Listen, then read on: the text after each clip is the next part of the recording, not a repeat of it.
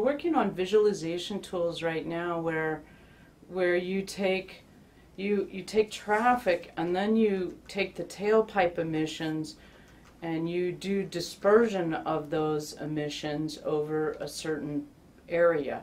And that dispersion has different spectra attached to it. So red for very high concentrations, green for when you've gone down to background concentrations. And so one of the things we're working with is actually doing CO2 that way, right? So that people can see where they actually create high emissions of CO2. So that's one thing where you would see a whole city with how the CO2 emissions pulsate on the basis of traffic.